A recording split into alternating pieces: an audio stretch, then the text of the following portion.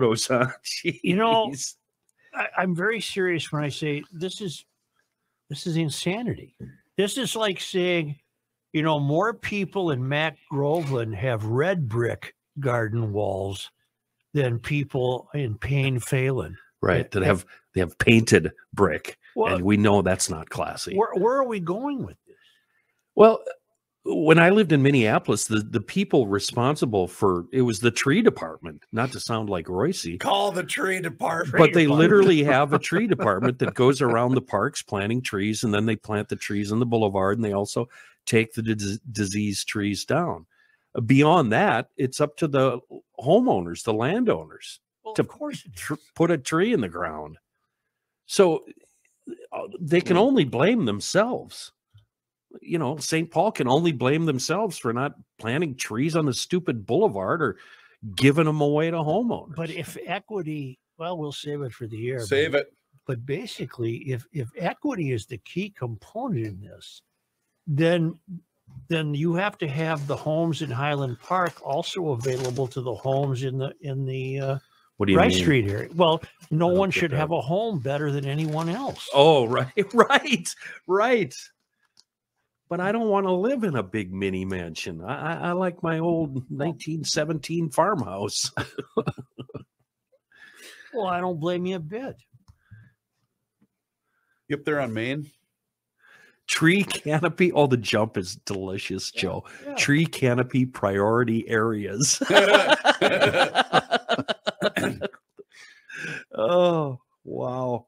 What has happened to the country? It's literally like saying cars in Highland Park are washed more frequently than cars in Rice Street neighborhood. Okay, did you see who wrote the piece? Why are we doing the show? Somebody named Chloe Johnson and Zoe Jackson.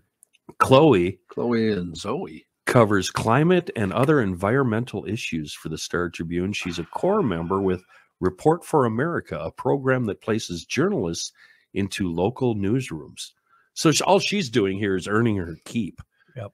And do we really even need to react to it? Well, I guess we do have to push back. Can I have the ads, please? You, sir. You know, I have a feeling that Tom and Giselle will have options. Joe, the caption for the front pictures on the front page. Yeah. You just can't unsee it. Yeah. I'm so horrified. like we're watching somebody being executed on the streets of Hanoi. You just can't or unsee something. this. Yeah, I'll never unsee that Some execution. poor unclothed Vietnamese girl aflame. Yeah. Jesus. Wow. Frat. And Gator. That's it? That's it. Wow, is that good? Now I'm going to go take a leak and we'll start the show. I have oh, Such, wait. Yeah. Look at the monitor. Yep. Last post-it. I went through another Oh, pack. you need some. Oh, you yeah. need some. Means We're on the same page, man. My dashboard's covered in Post-it notes. That means Kenny's coming to the office pretty soon. I don't have an office. My office is wherever I am, so I need Post-it notes. I've got a nice big back stock, Chris. Okay. One of the greatest Christmas I was gifts. at the office recently. Oh yeah, that's right. One of the greatest Christmas gifts I got from the little kids was a big pack of multicolored Post-it notes. Yeah, my favorite are That's these the kind little of shit I Post-it. need. You have such a sad I existence. don't need a Ferrari. That and socks, warm socks. That's all I ask for. Mini notebooks, legal pads. I have Post-it some of mini those legal too. pads Is this what are I my have to look favorite. forward to? I have some of those, John. Yeah, it is. Huh. Look, I still have a note from Kenny on this one. Human composting.